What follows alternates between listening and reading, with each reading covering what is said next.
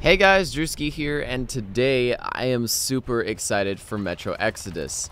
I didn't even know this was going to be a thing. Like, when I saw this trailer, we were all freaking out, and I was just saying, I didn't know that Metro was going to come back. Like, I didn't even guess that Metro was going to come back. I thought it was just a series that would never be, published again. But lo and behold, we have a new Metro game coming.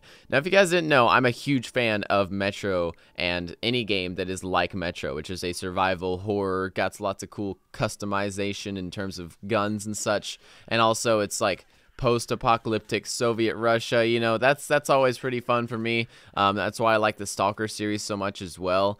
And playing Metro, I just feel like was a single-player game that I really enjoyed, which is pretty rare. And especially when it was a linear, I guess there was two endings on one of the games, but there was a linear campaign throughout the entire Metro 2033 and Metro Last Light. And whenever the Redux versions of those games got created, it made the graphics like amazing. Like, the graphics of the Redux versions still stress the 10 series NVIDIA graphics cards even today.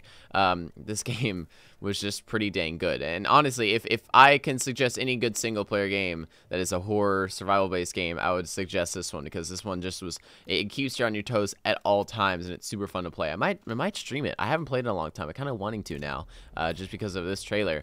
But the interesting thing about this trailer is a lot of things. First off, there's a lot of design that goes into, let's say, just the art of the weapons. Like, look at the weapons he's holding. He holds a shotgun in the first part of the trailer, and then in the latter part, he's holding a crossbow. But, I mean, even just look at his arm. There's actually like a little PCB, like a motherboard on his little wrist area that is near his watch, which I thought was just a cool design, just having that much detail in something like just what could have been just a jacket on his hand, and a small little watch having a little timer on it. But it also, is very similar to Metro. So when I first saw this and I saw that little watch on his hand, I just first said either this is a super copy of Metro or this is a Metro game. And then lo and behold, it was a Metro game. I think the biggest takeaway from this trailer is that the outside area is clear of radiation.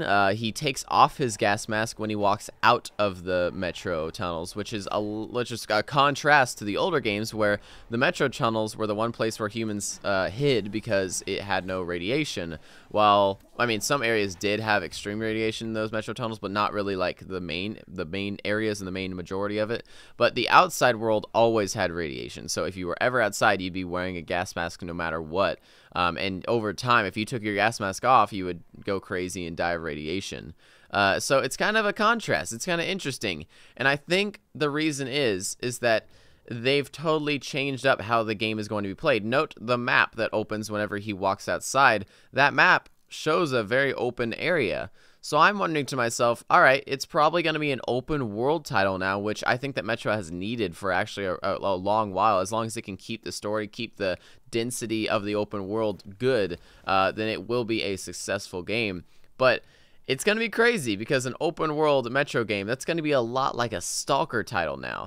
And now you only wear your gas mask when you're in Metros, which is, I would guess, where most of the missions are going to probably be. You're probably going to have to go into Metros and mining tunnels and things like that to be able to do certain missions. But a lot of the missions might be above ground now, so you won't have to wear a gas mask unless you're going underground. Just a cool mechanic that I think they might have changed, because it is probably going to be an open world. I mean, the first thing he opens when he walks outside is a map that is much more detailed than the older little map pamphlet that he used to have, which just showed you like your objectives and such.